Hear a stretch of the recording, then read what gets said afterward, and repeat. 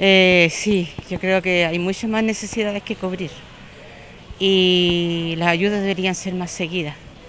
¿Deberían ser más, abarcar a más población también o no? Por supuesto, sí, más población y todo lo que se pudiera abarcar, pues, lo máximo. Por ejemplo, ¿ha tenido alguna necesidad en el último tiempo? Sí, he tenido que cubrírmelas como pueda porque, bueno, yo he recibido algunas cosas del gobierno, pero en cuanto a esos bonos y todo eso, yo no he recibido nada. Entonces, no solamente en mi caso mío, sino que yo creo que a otras familias también le ha pasado lo mismo y así, pues no, ojalá esa parte mejorara mucho más. Sí, pues, obvio que sí, pues, sí.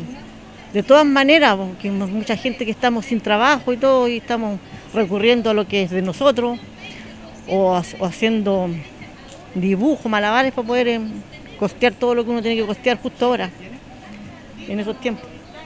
Sí, pues, tiene que haber, pues. ¿Por qué? Por lo que está pasando, pues, estamos tan mal.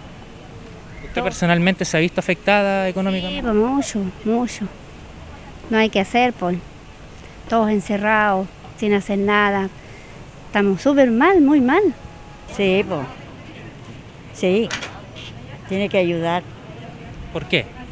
Porque todos necesitamos, hay niños chicos y hay que ayudarle a los niños, sobre todo a nosotros también que somos abuelos. ¿Personalmente usted se ha visto afectada económicamente? ¿Se le ha hecho menos el dinero? Sí, sí. Nosotros somos dos, pero igual nos falta. Sí, pero no hemos pasado hambre, gracias a Dios. Yo creo que sí. Lamentablemente no todos tocamos. Por lo menos yo no reúno ningún requisito, no toco nada. Así que me da lo mismo al final, porque igual no voy a tocar nada. Sí, yo pienso que sí. Sí. Porque es como con esta pandemia y se ha vuelto el mundo se ha vuelto más pobre. Y pienso que hay gente que necesita mucho, como yo igual, porque no puedo apartarme. ¿Personalmente usted se ha visto afectada económicamente? Bueno, no tanto, pero sí hay cosas que uno echa de menos.